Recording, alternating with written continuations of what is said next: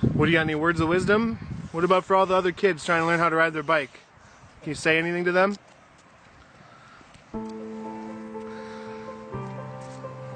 Everybody, I know you can believe in yourself. If you believe in yourself, you will know how to ride a bike. If you don't, you just keep practicing. You will get the hang of it, I know it. If you keep practicing, you will get the hang of it, and then you can get better and better at it if you do it. Give me some thumbs up. Thumbs up, everybody! All right. For rock and roll!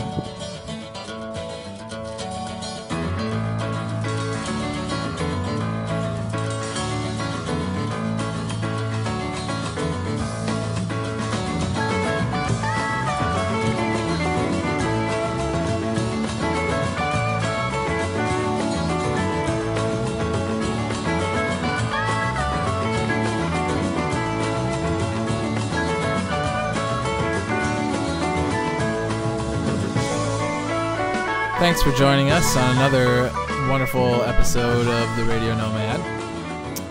As always, I'm Joe Bag of Donuts, your host, coming at you from Rumpus Studios, South Minneap, here with Slam. Hey, I am here. And the Beard. I'm here too. Beard's The here. beard. Our own personal big guy. Yeah. And that intro pep talk that's pretty much just for our benefit. Totally. Because as we discovered a couple episodes ago when Pickles was on, this is all just a prelude to our ultimate release. When come our year of practice, if you don't believe in yourself, you're never going to make it. And so that little boy in the beginning told us, if you believe in yourself, you can do anything. Like put the Radio Nomad on iTunes. Oh, I thought, like you were saying, at the end of the year we were all going to learn how to ride a bike. And I was really excited because it's been a lifelong dream of mine. Yeah. Although I am tired of children laughing at me. I get that. Everywhere I go. Just on a daily basis. It's a constant You thing. damn kids. Getting beat up by, 7-year-old girls. I know. Can you believe the youth these days? They're just a bunch of hoodlums. The crime in this Crumb city. bums. Crumb bums. Crumb bums. Mm-hmm. I like that. That's what I'm going with. Well, Sam, Yeah. a hearty Radio Nomad happy birthday to you. Yeah. Your birthday is kind of in between fortnights, in between shows, so we'll give you a little on the front side, a little on the back side, if you know what I'm saying. A little more on the back side. Oh, yeah. I understand that reference. So how was your birthday, man? It was good. Had a little bonfire. Had a few people over. Oh, yeah, I was there. Yeah. So was the Beard. You were there, and Beard was there, and Auntie M, you were there, too. Mm-hmm. And we had there was stew. I believe I passed out stew, because where I come from, if it's your birthday, you're supposed to feed everybody. That's what I always learned. That must be in the Jewish community. I don't know if it's a Jewish thing so much as a Zinner thing. Totally Jewish. No, fair enough. Oh, that reminds me of something. So I saw this ad. It's like this picture, and it says it says New York. It shows 3 baseball hats. And one of them says Cleveland Indians, because that's a real baseball team. Oh, I saw this one too. Yeah. And then the second one says San Francisco Chinamen, and then the third one says New York Jews. Actually, it said New York Kikes. No, it didn't. The one I saw did. Oh, okay. But anyway, so Photoshop. So anyway, I got to thinking, do you think that Jews would really be so upset if there was a New York Jews baseball team? No, I don't know. Oh my God! Of course they would. I don't know. I saw That is absurd. an Onion article the other day, and the headline was "Kike owner won't change name of Cleveland Indians." Yeah. Or no, it was the Redskins. The Redskins. That's the one people are there. Oh, he's Jewish? Maybe. I don't know. Dan Snyder. Snyder. Yeah, Daniel Snyder. Is that a Jewish name or something? Maybe. It's a drug. I think it is. It's a drugstore name is what it is. I mean, it used to be. Snyderman's? That's a furniture store, isn't it? No, Snyder's. You remember Snyder's drugstores? Oh, Snyder's. Before Walgreens bought them out and chased them with pitchforks into the Netherlands. And then took a crap on all their employees. Not that I would know or And just anything. canned everybody. Yeah, no, I remember that. Yeah. Well, I meant on all its own employees. I used to work at Walgreens. Oh, did you? Yeah. I have a friend who's worked there nigh on like 15 years now. Well, it used to not be like probably when that friend started, it was great. Well, But she's left and come back like 4 or 5 times now. she just can't get enough. I guess. I don't know. It seems to pay her bills, so who am I to, That's judge? true. Here I am judging, but who am I to do it? You're slam. Woot. And yeah, you've had Nomad cred bestowed in the past, and so therefore that's who you are, and you are allowed to judge and criticize whoever you damn well please. That's what my tramp stamp says. And that's what I do Nomad. on a constant basis. And so that leads me to my next point. I'm not a big Halloween guy. I kind of judge those who are big Halloween goers as sometimes stuck in their early teens, but I think that's maybe a little bit unfair on my part. Are you guys big Halloween guys? Are you I guys like big Halloween. Halloweeners? Yeah, I like Halloween. I very much enjoy Halloween. It seems to sneak up on me every year, so I never really have a costume ready. Yeah. So I do end up in that sort of like, well, fuck Halloween. I think you that's guys are what the dumb. problem is that I'm just too lazy for Halloween. Exactly. I already have my costume. Oh, really? Let me guess. Do you want to share? Lumberjack.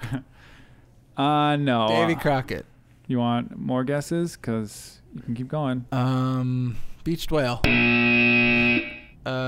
Pirate hooker. Pirate? A buffet. Pirate buffet. All right, what is it? right. Those are my best guesses. Well, so we're pretty damn good. So here's the thing: is I'm gonna be a karate cat. You're gonna be a cat, No, a karate cat. but it ends with cat. Right. So here's the thing: is that like, Yeah, I think we're done. no, I wanted to just be karate, right? I wanted to just be karate. Just You wanted to be You wanted to be a the noun. personification of karate itself. yeah, man. I mean, I have my karate uniform, and I've got it all set up. But then, of course, when I tell people that, they're like, "Oh, that's it."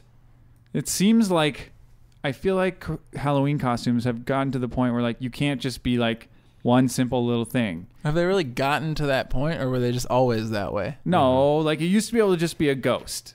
Well, now you I have to wanna be be- like a sexy ghost. I wanna be My a ghost. issue has been that Halloween costumes have gotten away from my understanding of it as a child was you're supposed to get something scary going.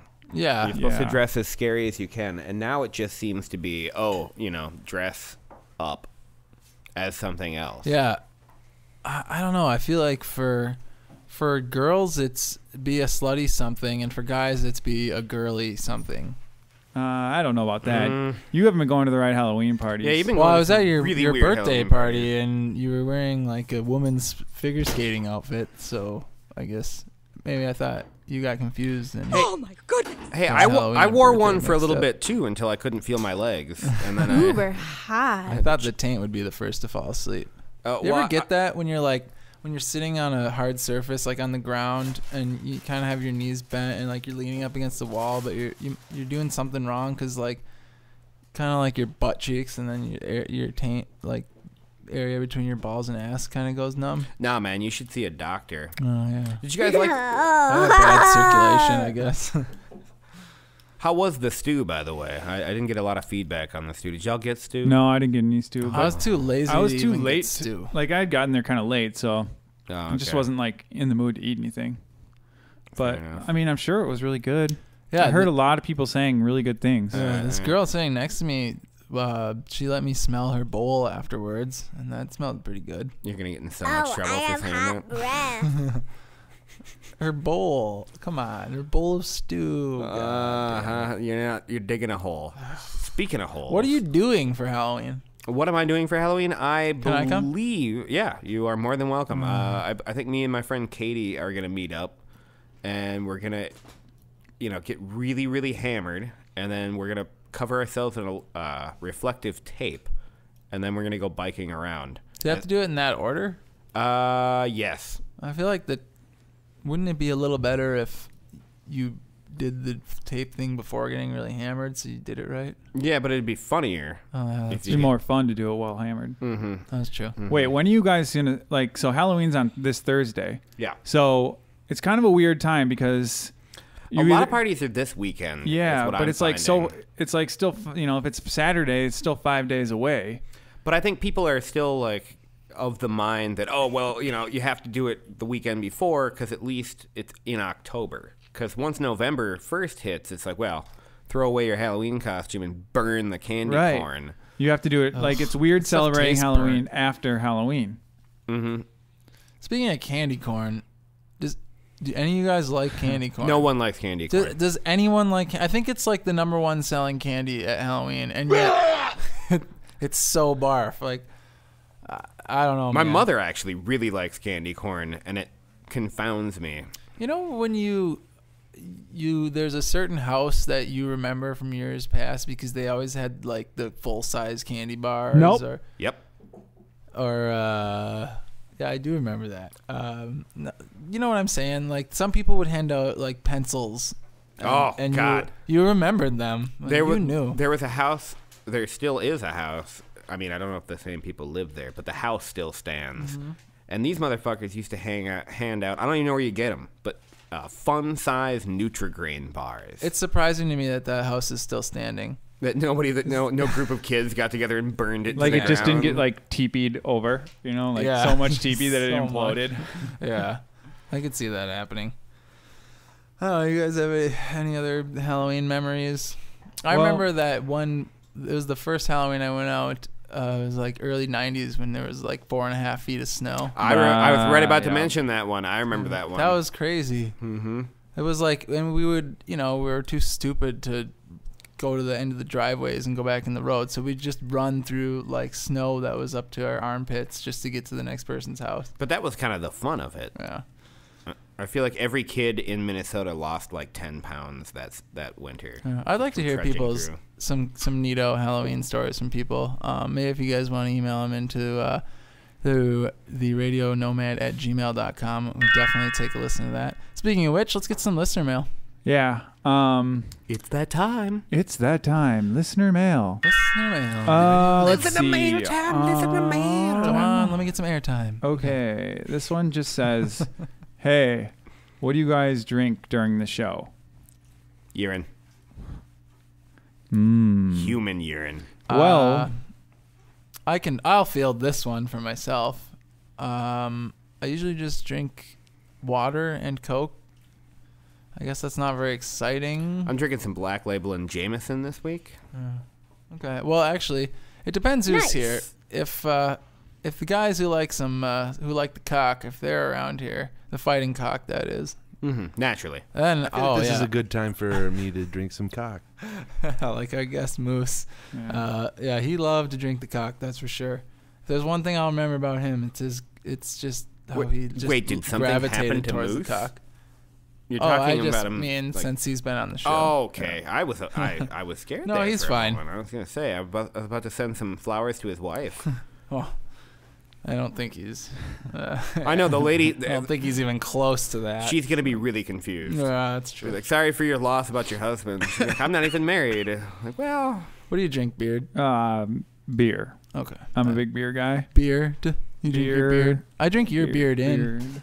From this side of the room. But you know what? I might have some whiskey tonight. I kind of feel like a little bit of dude. Well, there's this stuff called honey whiskey, which is real good because it's like you just throw a couple ice cubes in there, and if you drink, it's good. It's just like I don't know. It just goes down quick. It just sounds easy so good. and magical. If you drink enough of it, you will grow a uterus, though. Unlike Jameson, which puts hair everywhere. Oof, even where you don't want it. Dude, okay, there's this really weird mail that we got, and I don't know. I guess I'm just going to read it, but well, I don't know what else you would do to it. Yeah. Well, okay. I don't even get it, but okay, it says, "Hello, fellow nomads. I see you like," it says, I see you sound like a shriveling ball sack dried in the desert sand as well. Sure. Why do you all sound like this? No, why do we all sound like this? Gustano. Yeah, well, that's a very valid point. My best guess would be, nope, nothing. Next, mail. I mean, I feel, yeah. This says, hi, I live nearby and I'm thinking about coming to the show. Should I bring anything? Jason. Ooh, ever could that be? Yeah, bring some I would things say, to drink. Yeah. Bring a couple bucks to throw in the tip jar, and a violin. if you got them, bring your hot dudes and your hot girls. I don't know. Is there really anything else we need? hot chicks. Bring an open heart. I'm going to be honest with you. Anybody, I don't care who you are, you show up with a tater tot hot dish, Oh, yeah. I will welcome you with open arms. Oh, it's true. So the food is always good. Write this down, Hot dudes, fellow nomads. hot chicks, hot dish. Those are the three nomad tenants. The 3 nomad hotties. It's a spooky Halloween nomad, and we're here in Rumpus School Room. I don't know. It's just Halloween, and I'm trying to get in the spirit, even though I'm kind of a Debbie Downer about Halloween. But Good effort, bro. I'll get there eventually. But we got a lot of good material coming up. We're gonna have an awesome show. So listen up to the next 5 segments from someone. Okay, yeah. And yeah, we're coming right back at you with some more hot action on the radio. Nomad.